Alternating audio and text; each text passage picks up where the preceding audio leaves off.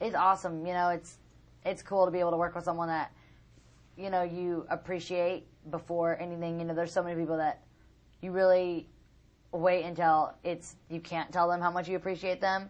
And this song I was doing way before anything ever happened. So I just think, you know, God's timing is always perfect. And it was good that I worked with him when I did. So I'm so excited. And he's so stoked for this record to come out. It's going to be cool. I think everyone's going to like the new version. It's awesome. What were your responses to that? And what did Brett say about it? Same as Brett. Brett was like, forget, like, who cares? Like, people, honestly, the thing is this is what me and Brett were talking about this morning. And it's funny, like, negative stuff always comes out right when someone's got a record or a movie. It's because there's so much positivity. People want to knock down the people that are finally, you know, standing up. Like, you know, everyone wants to take the big shot down. And so it's like, whatever. It's like, you know, you're so happy about music. We make music because we love it, not for anyone else's approval. So whoever didn't like it, sorry. And so it's anytime that anyone is growing up, I think more than I have, like, separation anxiety. Sometimes, like, oh my God, I can't believe, like, I'm not going back to that show. But I think more than me, other people do. And, you know, people always ask me if I'm worried about my fans not following along, and I'm not. It's not the fans that are always freaking out. It's, like, you know, people that make money off of negative. Parents, we were just talking about it actually upstairs because people were like, you've never seen that show? And my mom and dad literally allow, like, 10 channels. We don't have anything. We don't, because I have a little sister too, so they don't let her watch a lot of stuff. So we have, like, no channels. So we don't really get to see anything that's about gossip or what's going on. And I never really take the time to go buy any of that. So I never really know. And I think it has to do a lot with us not really being allowed to watch a ton of TV because you don't really know what's going on or what people say about you. And you're also doing the acting as well. You're working on a film with Demi Moore? Yeah, this summer. I'm super excited.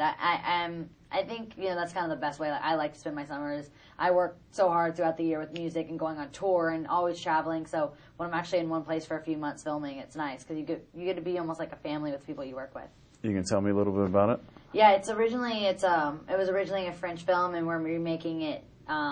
And I think it's going to be cool because, you know, I love the French version. So I think it's nice that we can be able to share this with, you know, teenagers. And I think it's good. It's like a little bit of a wake-up call, I think, for moms and daughters that me and my mom are so close. And, you know, they, you know, kind of start going as the mom to me is going through this, like, midlife crisis. It's, you know, I'm growing up. It's Lola's growing up, and they're kind of going through the same situation, and, you know, the mom's yelling at her, and she's mad at her mom because she's like, you're not a teenager anymore. But it just shows how alike they are, and they have to kind of work that out and, you know, find who they are with each other.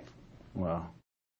Connection. I don't know if you know Kristen Stewart listened to your music to get into Bella's character. I think that's awesome. I'm not like a Twilighter.